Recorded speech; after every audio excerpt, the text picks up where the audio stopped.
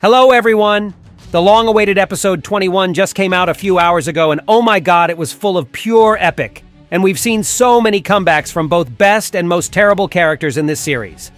If the previous episode was focused on psychological horror and mind games, then today MonsterUp has gifted us another portion of awesome action and plot arc developments. What I saw in this episode made me really thrilled, so today I'm going to break the whole episode down for you. And if you're really ready to figure out what sort of craziness did just happen on the screen, then put all your business aside for the next 11 minutes and trust me. Today I'm going to analyze the whole 21st episode for you, and then I'll show you all the secrets and Easter eggs that I managed to find. What nightmare did Astro Emperor actually see? What is the next move of the treacherous TV man I despise so much at this point? Where did G-Man actually come from and what changes he underwent? And what is going to happen in the next episode? Get your tea and snacks ready and prepare to watch this video to the end, because I saved the juiciest part for later just as always. Let's go! But before I'll start digging into episode 21, let me remind you real quick about the events of the previous episode, so you won't get too confused about what has actually been going on. So the episode began with an exciting scene in which the treacherous TV man points a gun at the POV to intense music. However, the situation takes an unexpected turn when TV Man eventually gives up the weapon as if he intended to just play it all off. But as the story progresses, we still realize that the true deceptive and manipulative intentions of TV Man were vile after all. When TV Man tries to get the X-18 core from the POV's hands, and when he was declined, he pushes a special control panel behind his back, which creates a portal from which the infected drillman comes out. And it is the same drillman that was infected by the new version of zombie virus by the Plague Doctor himself in one of the secret scenes. This drillman's Black Mamba ability to induce hallucinations on every character in this episode, including the POV, makes it one of the creepiest in the entire series, as there was lots of psychological tension and eerie atmosphere. Eventually, Plungerman manages to get out of this drillman's nightmares, and then an unexpected reinforcement comes to play in a form of no other than Astro Emperor himself. And then we were shown a secret scene where the Knight asks Titan Clockman from Dom Studios' Multiverse to come and help him as well, and that's how the previous episode ended. Okay, so now when your memory is refreshed and you're all set and ready, episode 21 is already on your screens. So it all starts with the appearance of Astro Emperor, who knocks off the infected drillman and saves the POV. By the way, in this moment, we can see that some characters are still under his nightmarish influence, like this poor Clockman who's still in the hallucinating state. After that, we see how Drillman already got up and is planning something really large-scale this time. He gets lower to the ground and then releases something that looks like poisonous black miasma from his wrists, as if he was Spider-Man who only releases these dark vortexes of hallucinogen instead of web. And by the way, this Drillman's venomous, hallucinating smoke ability looked really similar to Ultra Viper's power ability from the game called Valorant, as both of them can poison and stun their enemies. So this time he pulls not only us, but Astro Emperor and Astro Toilet into one large nightmare altogether. And we all find ourselves in some unknown city that kind of reminded me of New York from the movie called King Kong at some point.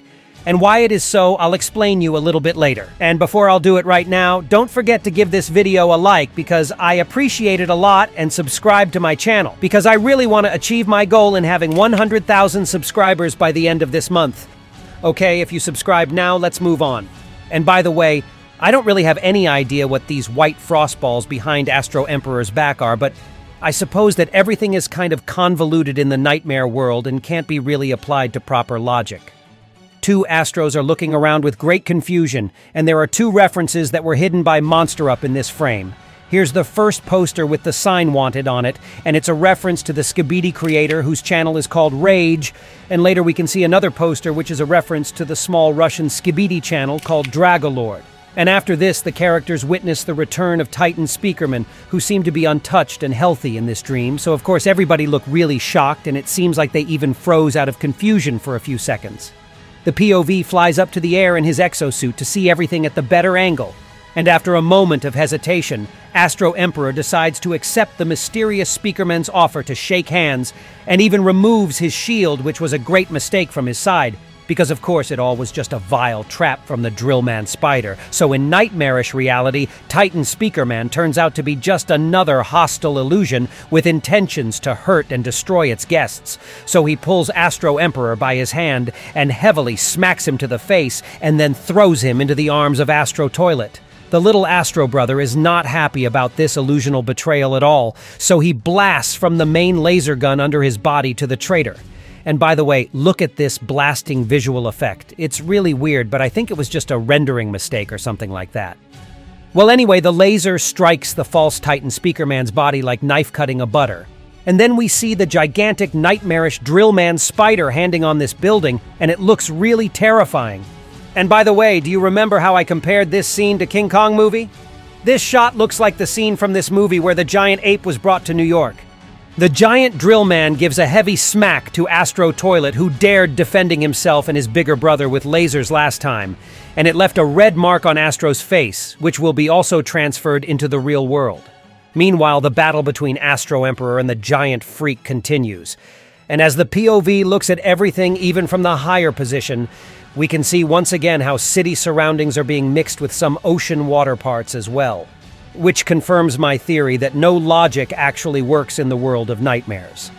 Then we see how Astro Emperor accumulated a huge impulse of power and then simply brought it all down on the ground, which resulted in just a huge explosion, and apparently its effects were so grand that it touched the Drillman spider from the real world at this moment.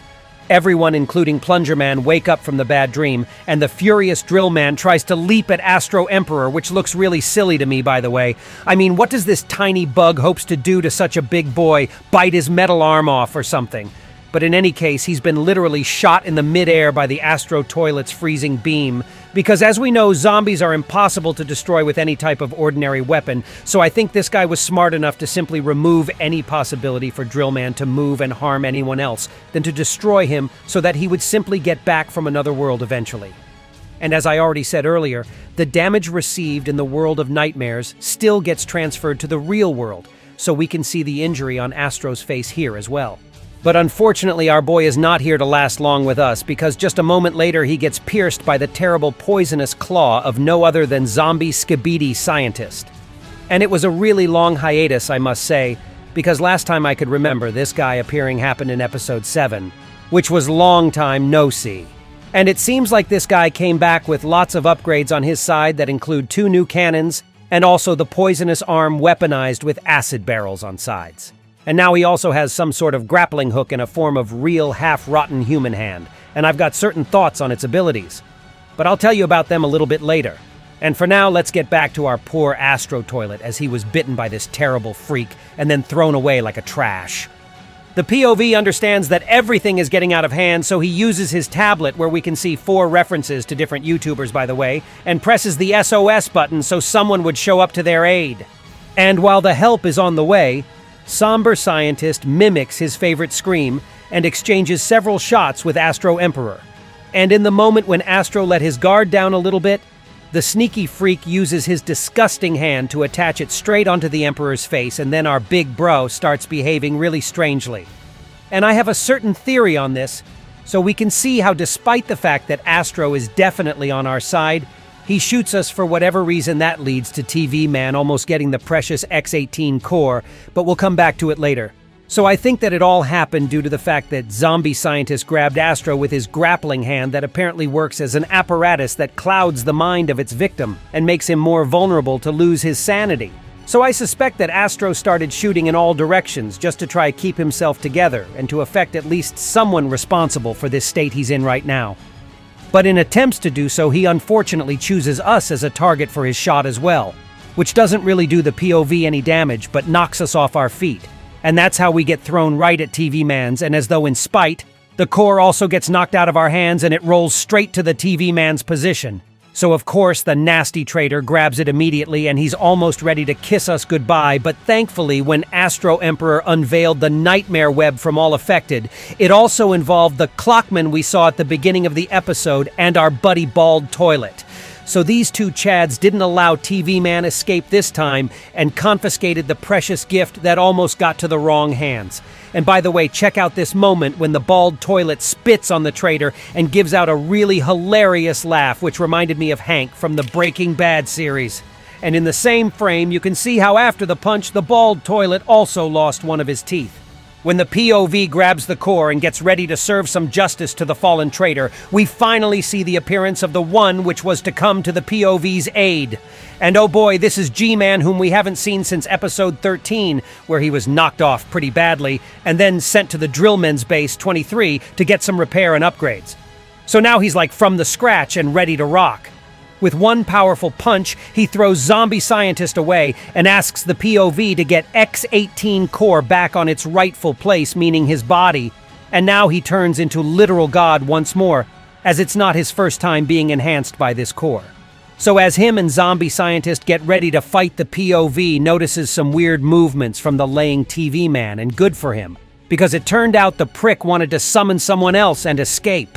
As Plungerman looks at the panel's screen, he sees the name of Zombie Scientist and two options, which are summon and return. And as he decides to test the second option, Zombie Scientist disappears in the blue portal, which instantly reminded the POV of all the cases when something unexpected or suspicious was happening to his friends, and now it became obvious that this TV man was behind all of this. So the enraged POV grabs the traitor by his throat and knocks him to the ground. And the poor prick expects to get eliminated, so he covers with his trembling hands, so it's obvious that he doesn't want to go to hell at all. And I even felt a bit sorry for him at this moment. But the POV has no intentions to finish him off anyways, and instead he shoves the tablet to TV Man's face with the true coordinates of real Titans. It seems to me that he orders TV Man to teleport them all following these coordinates, and the traitor has no choice but to agree. But before that, the company has the last important task to finish in this location. The infected Astro Toilet that fought like a true Chad asks to finish him off so that he wouldn't turn into zombie, which is a much more terrible fate than simply being destroyed. So of course, merciful G-Man fulfills his last wish and uses the power of X-18 cannon to do this.